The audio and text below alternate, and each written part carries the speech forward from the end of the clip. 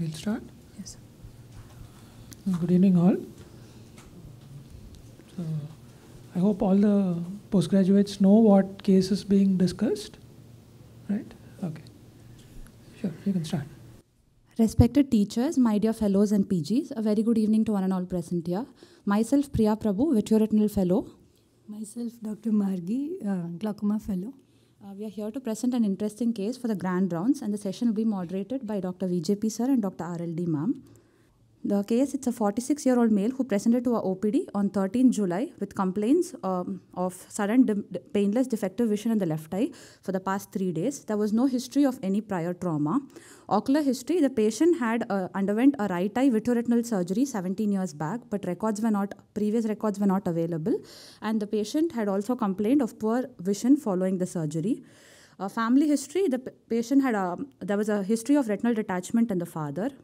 Systemic history, the patient was a known case of hypertension and had underwent Bendal's prosthetic aortic valve replacement surgery for aortic root aneurysm with severe aortic regurgitation in 2022, 2 years back, and patient was currently on anticoagulants, tablet azithromycin, which is tablet warfarin, 2 and 3 mg on alternate days, tablet aspirin, 150 mg once a day, tablet metoprolol, 25 mg once a day, and tablet Lasix, furosemide, 40 mg, half tablet BD. On examination, the right eye, the visual acuity was PRPL accurate, and in the left eye, it was 618. There was no improvement with glasses.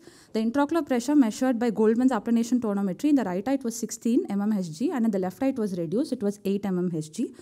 Anterior segment examination of the right eye, as shown in the picture, it showed that there was band-shaped keratopathy, there was peripheral anterior synecdoche with adherent leucoma, and the anterior chamber was shallow, and hence the posterior segment couldn't be visualized. Whereas for the left eye, the cornea was clear, the anterior chamber was normal, von Herrichs grade 4, the pupil was reacting to light, but it was myotic and it was a non-dilating pupil. And even though the patient did not give any history of undergoing surgery in the left eye, the patient was aphakic. Since the pupils were severely myotic, only the posterior pole could be visualized, and it was showing a white reflex on retroillumination, which appeared like retinal detachment. Hold on. How would you explain aphakia without any surgical intervention? What is the vision? Go back.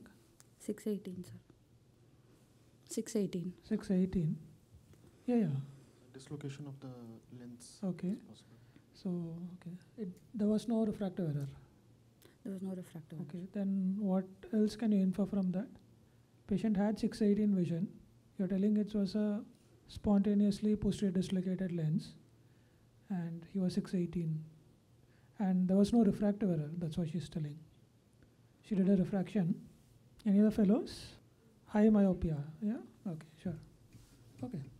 A small recap onto the ocular history of the patient 2 years back. The patient presented with complaints of floaters in the left eye for 2 months, and his distant visual acuity in the right eye, it was the same. It was PRPL inaccurate, and in the left eye, it was 6.9, but there was no improvement with glasses. As Sir told, it was due to the high myopia. And near vision was N6 with 1.5 diopter sphere. The intraocular pressure in the right eye was 10, and in the left eye it was 20 mmHg. Since the pupil was myotic, an optos was ordered because it's a wide field imaging modality where you can visualize the fundus, and it is helpful in such myotic pupils. In the optos picture, you can see that there is a myopic disc with a peripapillary atrophy. The macula appears normal. There are few chorioretinal atrophic patches which are seen nasal and inferior to the disc. B scan of both the eyes were also ordered, and the right eye ultrasound B scan was showing anterior reverberation echoes, and it was showing an apparently enlarged globe due to being an oil-filled eye, and the retina appeared to be attached. Next. The ultrasound of the left eye showed that there was no definitive lens echo, which was noted in the pupillary plane. But there was a globular clump echo, which was highly reflective and seen in the inferior vitreous cavity, which is suggestive of a spontaneously dislocated lens in the posterior vitreous cavity. And there were a few reflective echoes noted in the vitreous cavity with good after movement, suggestive of a PVD. And retina appeared to be attached, and the choroid and optic nerve head were normal. The OCT of the left eye showed a normal foveal contour. The foveal thickness was 158 microns, and you can appreciate that it's a high myope, so there is hardly any thickness of the choroid. It is only about 26 microns. Because the baseline IOP was The left eye, there is no definitive lens echo noted in the pupillary plane, but there is globular, highly reflective echo which is noted in the inferior vitreous cavity, which is suggestive of a posterior dislocated lens. And there were a few membrane echoes which showed good after movements, which were suggestive of a PVD, and the retina appeared attached, and the choroid was normal. In the optic nerve head, there was a small excavation, probably due to posterior staphyloma, and the axial length was 33 mm. At the previous visit, because the baseline IOP was seen as 20 mm edge in the left eye, one diagonal variation test was ordered, and it was found to be in the range of 16 to 20 mm of edge. And pachymetry was 559 microns. The disc, as we saw before, was a tilted myopic disc. So one field test was done. Next. So this was the field test of the left eye at that point. It showed some central scotoma, but it was not corresponding with the disc findings. So the patient was asked to come back for a follow-up after 3 months. Coming back to the present scenario, this was the optos picture of the patient. What do you think is the diagnosis? This is a comparison showing the previous and the current picture. Anybody please start telling the difference? It's a pseudo-color image, but... So the media haze is there. Okay, some media haze is there, okay. There's some choroidal folds. Choroidal folds. Inferiorly. It's a tessellated fundus, no choroidal folds here.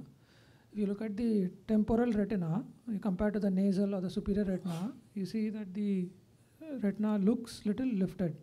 It's a 2D image, but you need a stereoscopic perception, but still you can make out slightly that the retina is detached, at least temporally.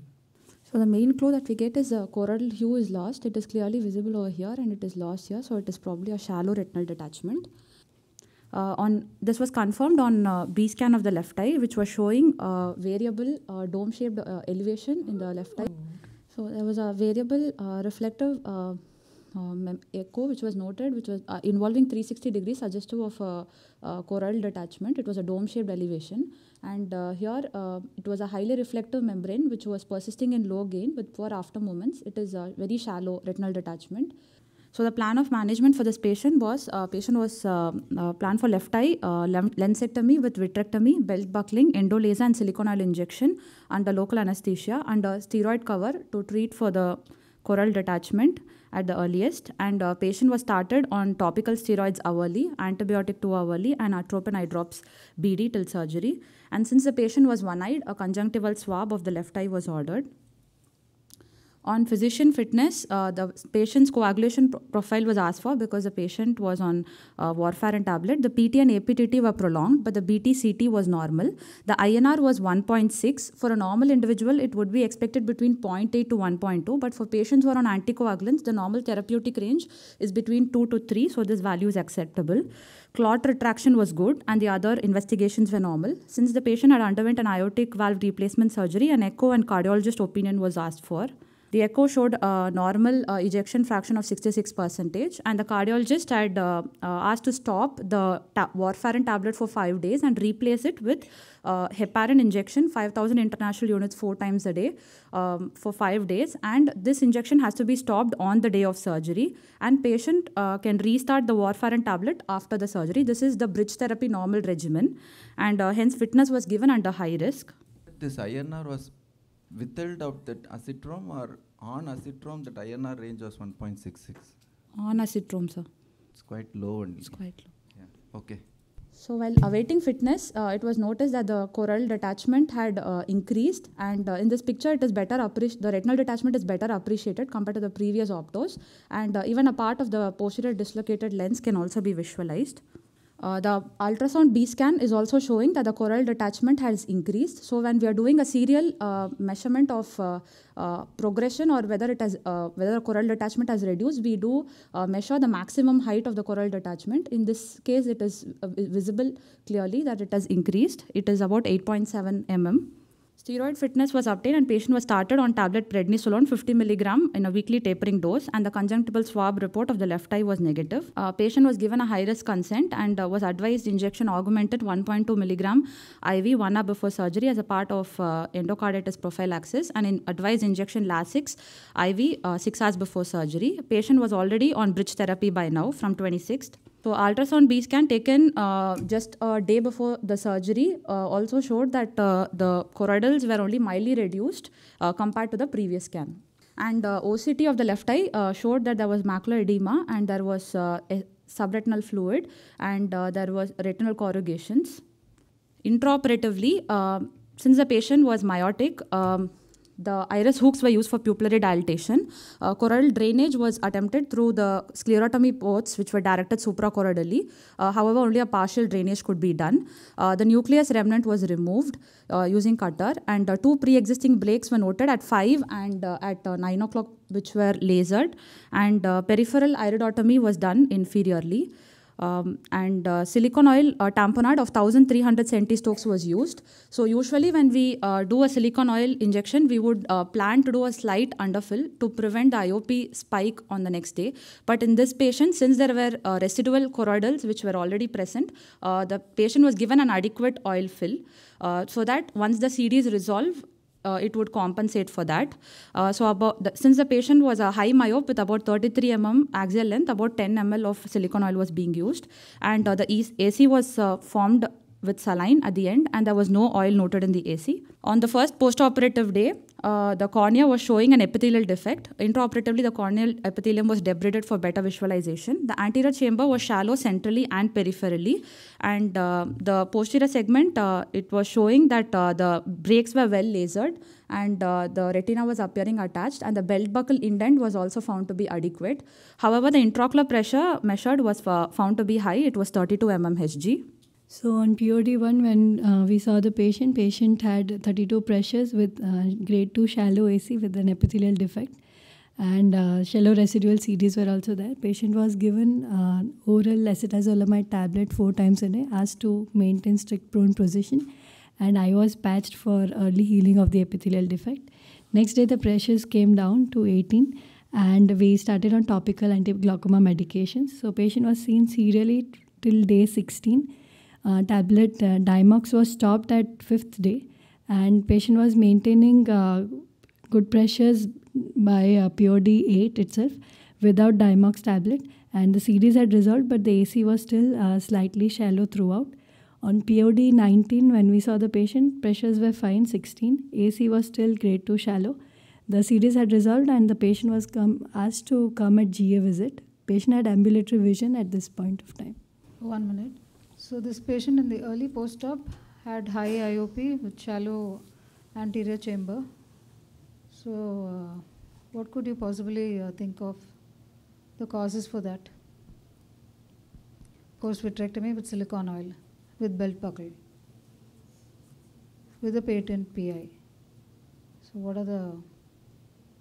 So there was no oil in AC. Choroidal hemorrhage itself. Initially, there was no choroidal hemorrhage. There was choroidal detachment, serous, yeah. That could be a cause of shallow AC, but then the IOP would have been on the lower side. But here the IOP was also high. Yeah, that's one thing. Then could have been an overfill, a slightly overfill. Yeah. Patient also had a belt buckle. So how can belt buckle cause a closure, angle closure? Or a shallowing of the anterior chamber? How?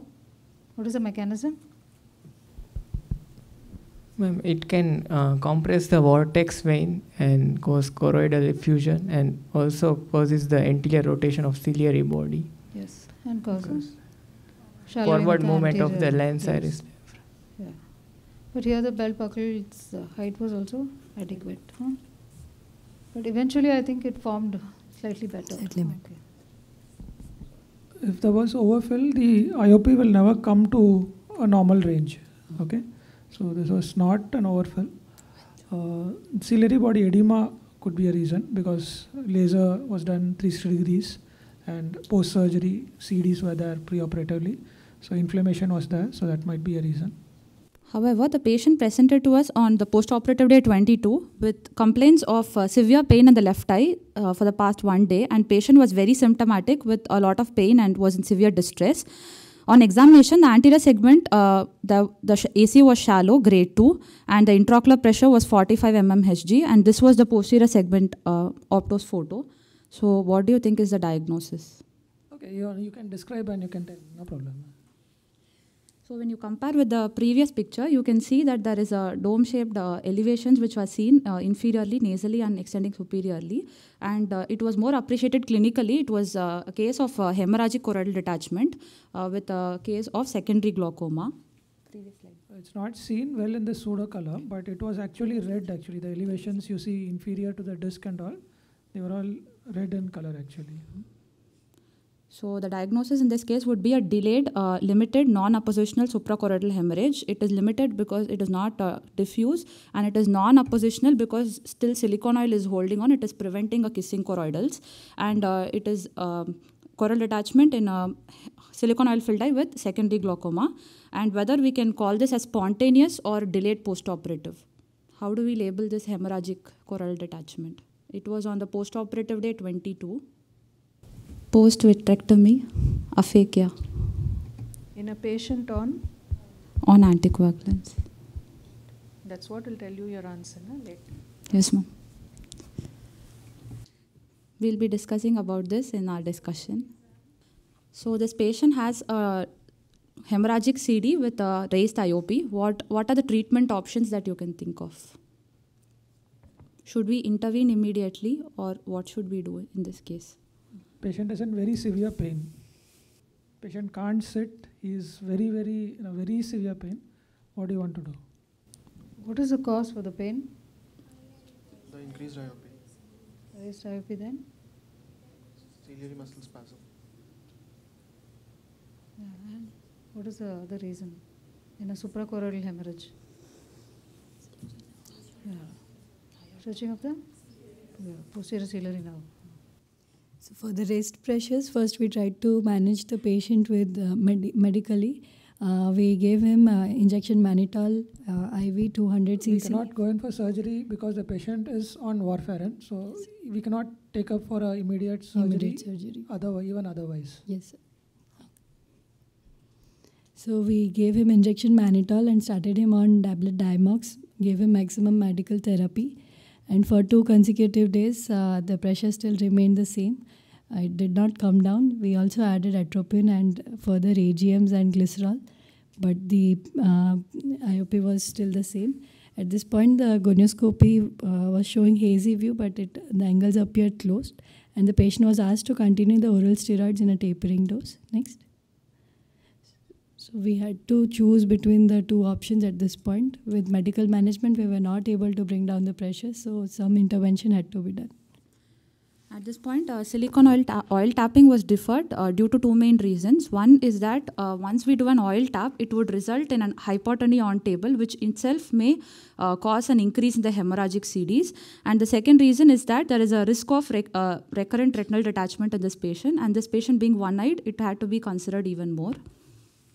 So we plan to do a diode CPC for the patient.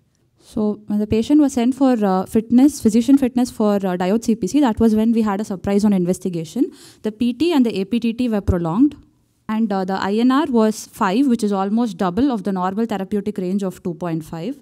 And so the patient was asked to stop the acitrome tablet, and patient was asked to take injection fragmin, which is a low molecular weight heparin, once a day subcutaneously on the POD 24 and 25.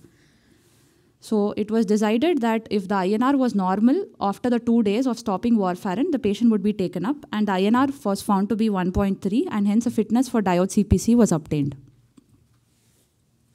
So we did a diode CPC inferiorly 180 degrees, sparing the 3 and 9 o'clock position. 30 shots were given. Patient was advised to continue topical anti-glaucoma medications with topical steroids and cycloplegics. Next, please. So next day after diode CPC, the pressures went up to 56. AC was flat with tense lid edema and macrocystic corneal edema. Hemorrhagic CDs were as before. We added oral acetazolamide and glycerol. Next. So you can see that following diode CPC, there is not much change in the hemorrhagic CDs. It remains almost the same. The IOP was also, no sir, we don't expect it to change. Only the IOP we would expect it to fall. So the OCT picture, which was taken before the retinal detachment surgery, it is showing SRF, and we can see on POD 27 that the SRF has completely resolved. And just inferior to the macula, we can see that there is still residual SRF which was present, which was an important thing to consider when we are doing oil tapping. No, the SRF is not completely reduced. See the vertical scan here. That's a horizontal scan. The left side is a vertical scan. You see the inferior retina.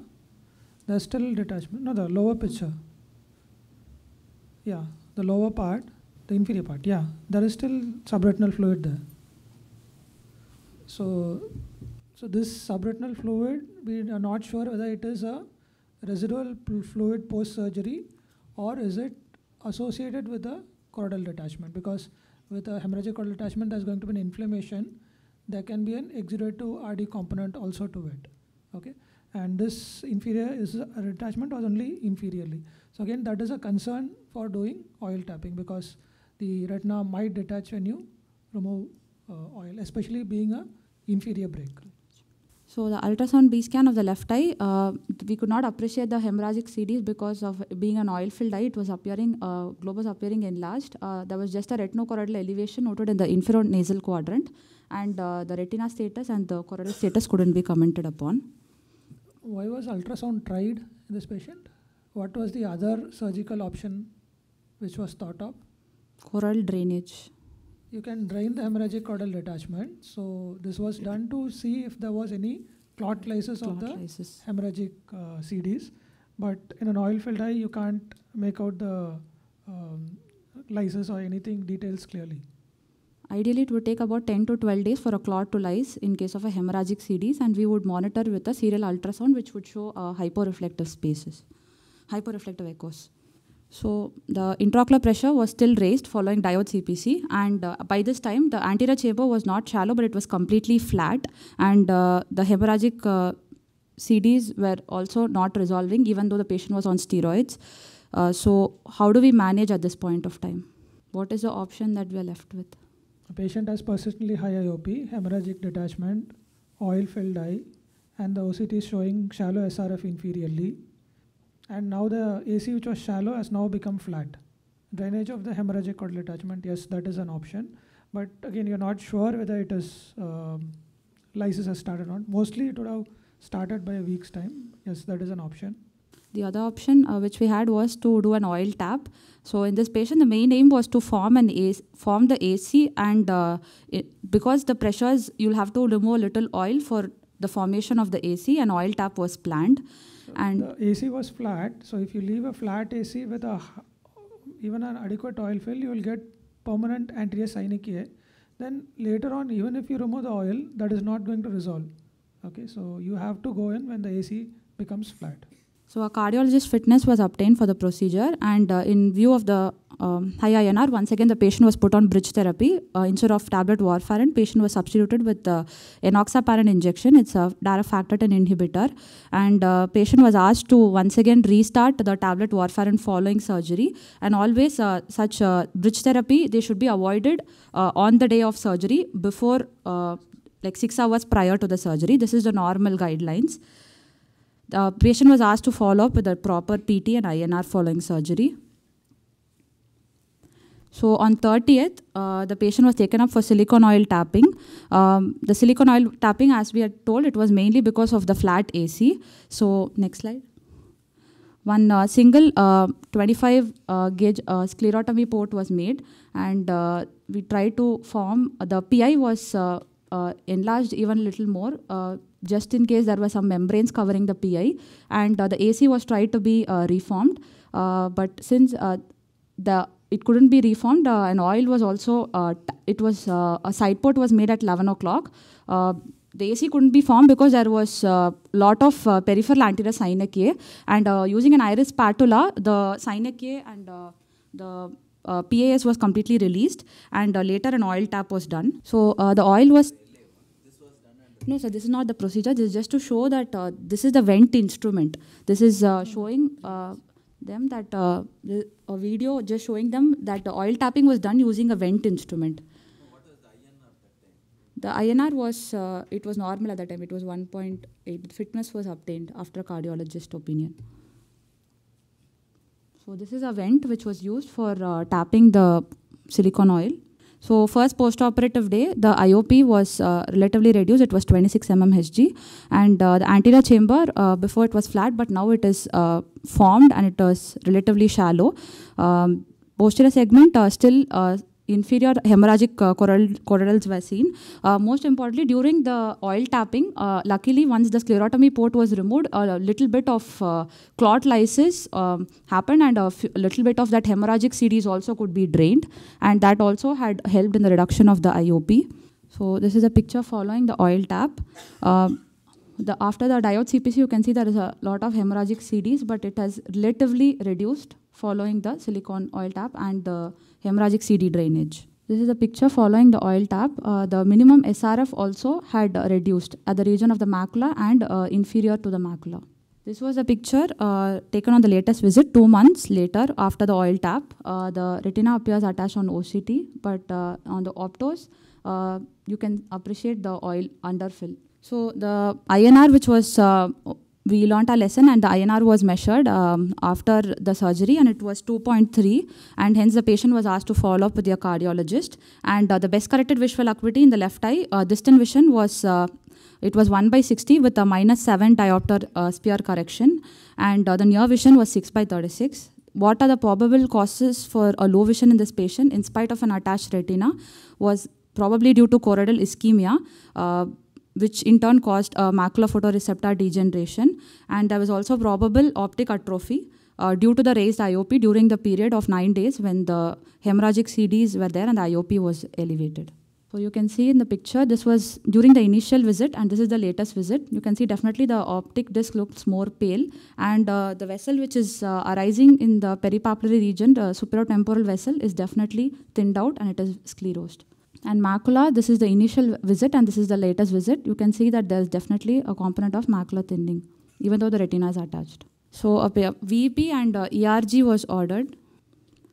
So because the vision was reduced, VEP and ERG was ordered, and VEP report showed that there was normal P2 latency and there was a grossly reduced amplitude, and ERG was taken, which showed that there was a grossly reduced scotopic and undetectable photopic response, which shows that the photoreceptors had degenerated.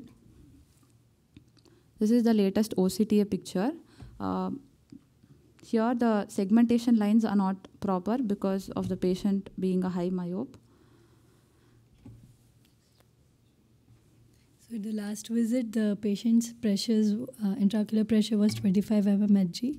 The AC was formed with patent PI, but we had to further add topical AGMs for the patient. The gonio showed complete synechial closure. Next. We tried to get one HVF for the patient. It showed constricted fields, but the foveal threshold, if you check, it is 3 decibels. Moving on to the discussion. So moving on to the classification of anticoagulants, routinely patients would be put on warfarin, which is a vitamin K antagonist, but there are also newer drugs which directly act on thrombin, that is the factor 10 to 10A, and then you have the thrombin. So the thrombin inhibitors include dabigatran, which is an oral drug, and you also have parenteral drugs such as argatroban, and you also have indirect factor 10 inhibitors such as fondaparinux, and indirect thrombin inhibitors, which is the low molecular weight heparin, which is used for that is enoxaparin, dalteparin, tinzaparin, and nadroparin, which are the low molecular weight heparins used for the bridge therapy. So the guidelines which is followed in our hospital protocol is that regardless of whatever is the systemic status of the patient and regardless of whatever is the indication of the surgery, we'll have to stop the patient on oral anticoagulants warfarin tablet at least for 5 days prior to the surgery, and you have to make the patient put them on a bridge therapy with either a low molecular weight heparin or a direct factor X inhibitor. And most importantly, this has to be stopped on the day of the surgery, 6 hours prior to surgery. And following surgery, the warfarin tablet can be restarted. But the bridge therapy should not be discontinued because it takes time for the warfarin to start acting. So they would, after surgery, they would have to simultaneously take both the warfarin tablet along with the bridge therapy. And you will have to monitor the patient for the INR. So once the patient comes on post-operative day visit, apart from the ocular, even the systemic status has to be followed through. And we have to ask them to get back to their cardiologist. So what are the guidelines for the other drugs? If the patient is on antiplatelets like aspirin or clopilate, we'll have to stop it for 5 days prior to surgery, but the patient does not need a bridge therapy. And if the patient is on newer drugs like the factor X inhibitors, dabigatran, they'll have to stop it for just 1 to 3 days prior to surgery, but there is no requirement for any bridge therapy. It's important for all of us to know this when we are seeing a patient preoperatively and postoperatively to ensure that they are following this correctly. So the ideal therapeutic range is, desirable range is 2.5 with a range of 2 to 3. And the PT and INR will definitely be checked for preoperatively for fitness, but postoperatively also the patient has to be monitored and asked to follow up with their cardiologist. So the fact is that why did this patient have a high INR of 5? We asked the patient that did they change the dose of the tablets, but it was not. They were just taking how they were prescribed and as an alternate dose of 2 and 3 milligram. So there are several drugs which also affect the metabolism of warfarin. So there are drugs like even painkillers which we give like acetaminophen also, which can affect and increase the INR, and several antibiotics also increase the INR. So we should be aware of what are the interactions which can affect the INR. The other interesting fact is that there is something called as a warfarin diet, where the patients who are on anticoagulants should have only an optimum amount of all the vitamin K rich foods because they should not increase or have a reduced intake of the required daily dose of vitamin K to avoid variations in the INR. So moving on to studies which support the use of oral steroids for choroidal detachment. There is a study in-house publication by Tarun Sharma sir, where the combined cases with retinal detachment and choroidal detachment, the retinal reattachment rates were looked for after a dose of oral steroids preoperatively, and the retinal reattachment rates were found to improve. There were some studies which said otherwise, which said that there was no improvement in the retinal reattachment or visual acuity of the patients post-operatively.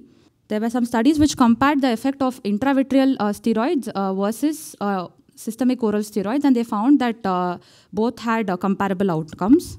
So there is a review article which is also an in-house publication by Shashwanti Mohan, and it is about a review article on suprachoroidal hemorrhage. What are the causes, what are the mechanism, and what are the main risk factors? Next. So the risk factors for a choroidal detachment, you can divide it into ocular and systemic causes. In case of ocular, aphakia, increased axial length, prior SAH in the fellow eye, choroidal lesions, ARMD, uveitis or past trauma, past intraocular surgery, past vitrectomized eyes, hypotony and uncontrolled high IOP. Both the spectrum, they can result in choroidal detachment.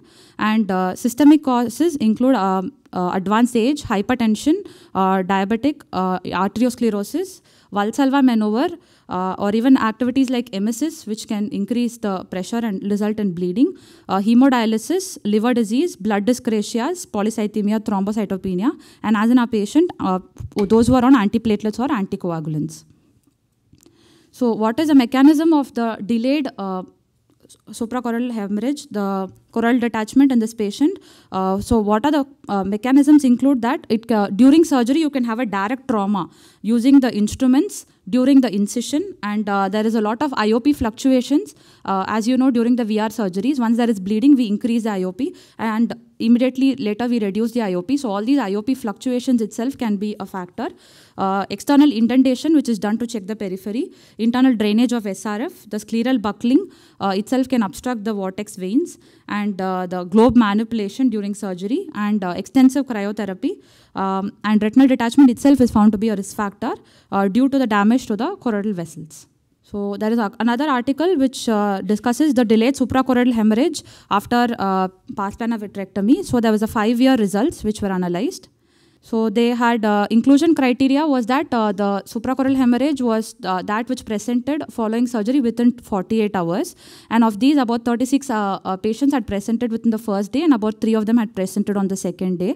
The significant associated factors which were noted was increased age, hypertension, anticoagulant or antiplatelet use, increased axial length, epiretinal membrane, extensive photocoagulation, air or gas tamponade, and emesis because it causes Valsalva maneuver-like action and causes bleeding. So in our patient, what were the risk factors? Of course, the patient was aphakic, high myope with a large axial length of 33 mm. Patient was a hypertensive, patient was on anticoagulants warfarin, and probably due to the extensive photocoagulation. So what are the 2 types of choroidal detachment? We need to know that for us to know how the management will vary. For serous choroidal detachment is one where the IOP is low, whereas it is high in case of a hemorrhagic CDs. Serous detachment, the etiology is mostly inflammatory or associated with the retinal detachment, whereas in a hemorrhagic, it is due to the rupture of the posterior ciliary arteries or the vortex veins. Transillumination for a serous CD, it would be present, whereas it is absent for a hemorrhagic CD. The pain would be it would not be present in a serous CD, whereas it would be present in a hemorrhagic CD. Visual acuity will be good in a serous CD, but it will be poor in a hemorrhagic CD. And B scan will show that there will be echolucent within the dome-shaped elevation in case of a serous CD, but it will be echodense in case of a hemorrhagic CD. So our patient had all these symptoms. So with the symptoms itself, we could make out the diagnosis of hemorrhagic CD. The IOP was high, patient was in severe pain, and of course, it was visual acuity was also less. So what is the medical management of a choroidal detachment? First is that if it's a hemorrhagic CD, like in our case, we have to manage with giving maximum medical therapy for anti-glaucoma medications. We can also start the patient on topical and oral steroids, and also cycloplegics and NSAIDs for symptomatic relief. And as in hemorrhagic CDs, we had taken an ultrasound, but we could not appreciate. But normally this is how a clot lysis looks like. You will be able to see usually after 10 to 12 days. However, in some scenarios, we don't wait for 10 to 12 days. We would take up the patient for a choroidal drainage much earlier surgically. So what are the indications for them? Next slide. So what the indications include uncontrolled IOP and a pupillary block, flat AC as in our patient with extensive peripheral anterior synechiae, kissing choroidals which may lead to retinal adhesions over a period of time.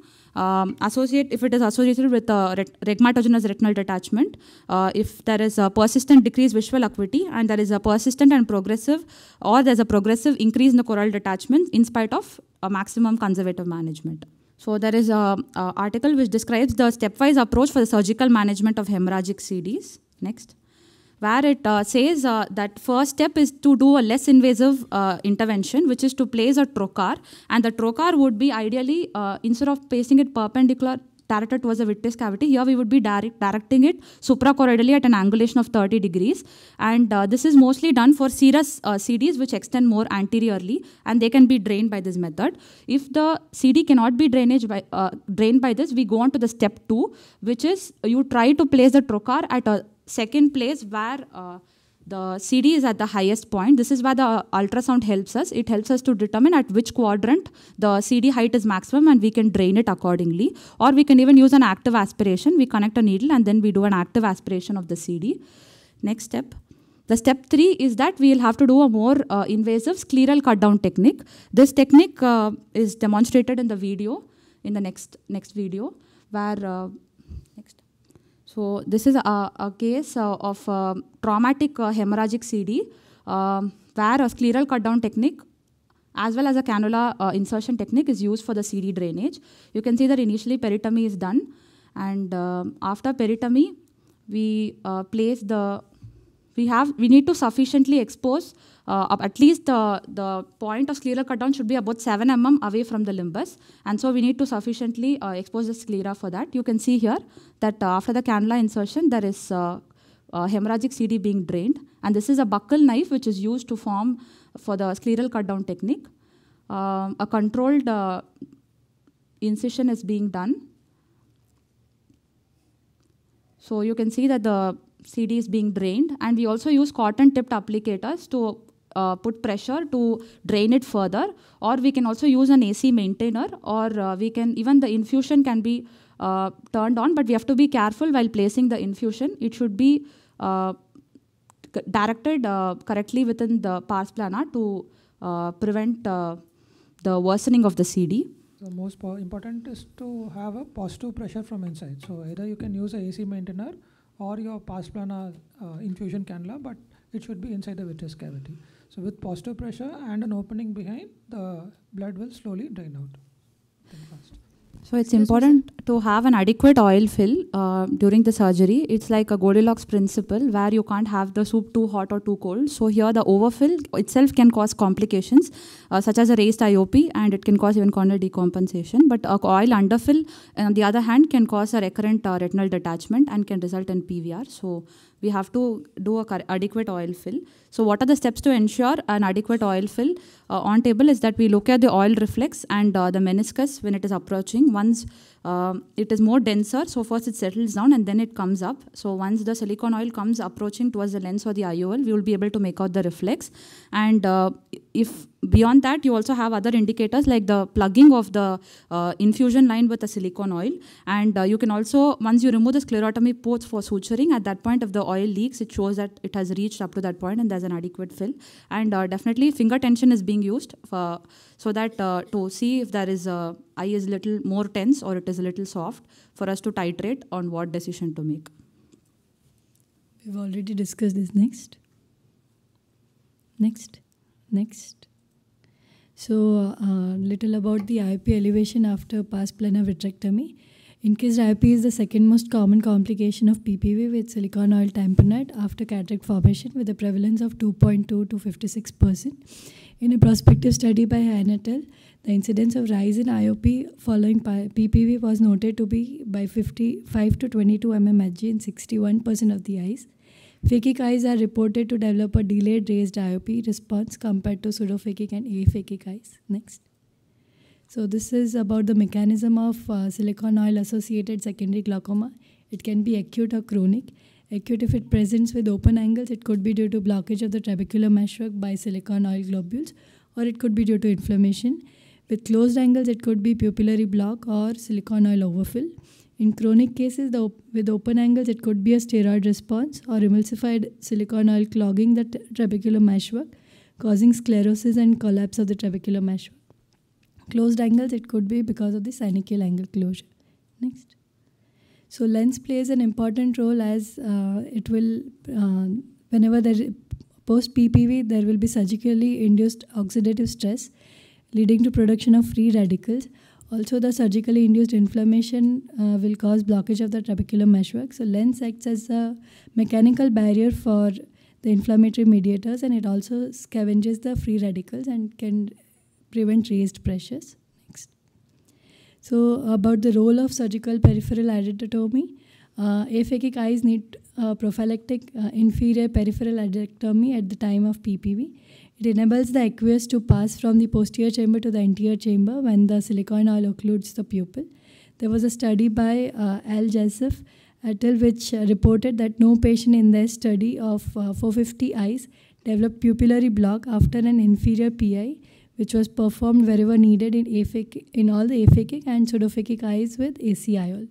However, the closure of PI was reported to occur in 14% of the cases, needing reopening or a new PI. Next. About the role of diode CPC in oil-filled eyes. It can play a role in refractory glaucoma post-VR surgeries where no other glaucoma surgeries are possible. Shivananval et al. Analyzed the results of diode CPC in reducing the IOP refractory to medical treatment in a group of 18 patients with silicone oil filled. And the study found that there was a mean reduction of 49% from pre-treatment IOP level, and there was overall success rate of 44%. Next, please. Regarding the role of mannitol in vitrectomized eyes, mannitol usually we know plays a role by causing vitreous dehydration, but in vitrectomized eyes, there was a study by Ramchandra et al. They conducted a prospective study to compare the effect of mannitol in reducing IOP in vitrectomized and non-vitrectomized eyes. They concluded that mannitol reduces IOP significantly in both the groups. The possible mechanism could be the central nervous system controls the IOP via osmoreceptors in hypothalamus, which decreases the aqueous production along with the direct osmotic mechanism.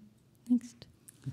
So the take-home message from this is that we have to monitor the INR post-operatively, and we have to ask the patient to follow up with their respective cardiologist, and we should know the guidelines for bridge therapy depending on the drug that the patient is taking for anticoagulation or antiplatelets, and we should know the risk factors for development of choroidal detachment, and the medical management along with the surgical management, when to intervene, what are the indications, and how to manage the secondary glaucoma in such special scenarios. Next slide. So we would like to thank VJP sir, RLD ma'am, LG sir, PB sir, TAD ma'am, RK sir, CR sir, and TSP ma'am for their valuable contribution. Thank you. Yeah, please. Yeah. Sir, did we drain the CDs during oil tapping, or we just... During the oil tapping, we did not plan to do the drainage of the hemorrhagic CDs, Yes. but some of it came actually. While removing the cannula, the port actually, while removing it, the altered blood did come out. So that was the reason that SRF gone back. Inferior SRF that we noticed has reduced. No, the SRF I think would have been inflammatory SRF. Inflammatory SRF. So once the inflammation and this thing settled down, the SRF went back. Even the hemorrhagic CDs did reduce. Okay, sir. So LG sir. Yeah, are you able to hear me? Yes, sir. You are here now, sir. Please. Yeah. See, just a few points. I thought when we operated nearly about 7 days after the event, is it how many days after the choroidal hemorrhage did we operate for removing the oil? After the patient presented, we operated after 2 weeks, sir. No, not 2 weeks. 2 weeks. So 2 weeks is adequate time for us to even drain the suprachoroidal blood. So I was wondering why we could not have put those cannulas right posteriorly where the hemorrhage is located. Because the easiest way to drain suprachoroidal blood would be to put the same trocar cannula right where the choroidal hemorrhage is, even at the equatorial level, no problem. Because your needle cannot go through the suprachoroidal hemorrhage. And once you keep the trocar cannula there and remove the needle part, the blood can continuously flow. It can't collapse because the cannula keeps it open. And you can actually move the cannula on either side up and down so that it can reach out to the pockets of liquefied blood. So the best way to drain suprachoroidal blood is use trocar cannula, directly go through the sclera and keep the trocar cannula there until it drains nicely, and then remove it, put another place where there is still a mound. Like that, serially you can do it. Now in this case, I was wondering if since the suprachoroidal blood is already about a week and beyond, we could have actually tried to drain the blood first rather than remove the oil. Because you want at the end of the day a good oil support for the retina, and you're only worried about the reducing the intraocular pressure, which you can easily do by draining the blood. Why drain the oil first? So if your attempts to drain the blood was negative, then of course you have no choice except to tap a little bit of oil just to lower the pressure and save the optic disc. So we don't want to remove too much of oil because it has a negative effect, as very rightly said, that it can actually perpetuate a hemorrhage as well. The hemorrhage can recur sometimes when you make it too soft. So first I would have drained the suprachoroidal blood rather than tap this silicone oil. Sir, the patient had a bell buckle also, sir. So you would have to go posterior to the bell buckle to drain that, sir? Because No. There is no need to worry about the bell buckle. Just go next to the bell buckle and put it in. As I said, you can poke anywhere in the area of the choroidal hemorrhage. And you can go quite posterior. It doesn't have to be anywhere near the pars plana, because it's only occasionally that the suprachoroidal blood is as much in the supraciliary space as in the suprachoroidal space. The mound is mostly posterior, not anterior. So it's best that we expose and then go all the way up the equatorial region, use a hook to retract the conjunctiva and poke with a trocar cannula system directly to the sclera. Nothing will happen. You can't reach the retina easily. Okay, and especially when you know you are at the highest mount of the suprachoroidal blood. That's how I would drain suprachoroidal hemorrhage. Not worry about scleral cut down these days. But yes, after having done that, if the suprachoroidal blood clot is very thick and you're not able to lyse it fully, you can actually remove the trocar cannula, make the scleral cut a little longer, use a cyclodialysis spatula to actually lyse the clot and then drain it out. That way you will drain a lot more blood clot than just allowing blood to trickle by itself. And the second point I wanted to make is, in the presence of a suprachoroidal hemorrhage, which probably is also spilling over to the ciliary body area, I'm not sure how much PCP would be taken up by the ciliary processes. Can Ronnie or somebody from the glaucoma team answer the question? Diode, sir, like you said, we're not sure how much we would have actually delivered to the ciliary processes. So can Yes, I ma'am. make a Yes, point? ma'am. Yes, ma'am. Can you hear me? Yes, ma'am. Yes, ma'am. Yes, ma'am. No, your point about the reaching the ciliary processes, they're going to be anteriorly rotated with all the choroidal effusion and the inflammation. So I don't think it'll be a problem to reach them. My only concern was when 30 spots were applied within 180 degrees, that would have caused a lot of inflammation, increase the ciliary body edema, and that might have contributed to the flat anterior chamber. When he presented with the suprachoroidal Yeah, hemorrhage itself, Rathini, yes, ma'am. you said the angle closure was the responsible for the uncontrolled glaucoma at a later stage. Yes, ma'am.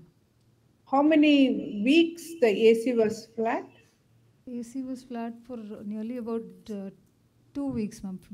After the suprachoroidal hemorrhage. Shallow. In the beginning also it was shallow, ma'am. Right from post-op day 1, there was shallowing of the AC.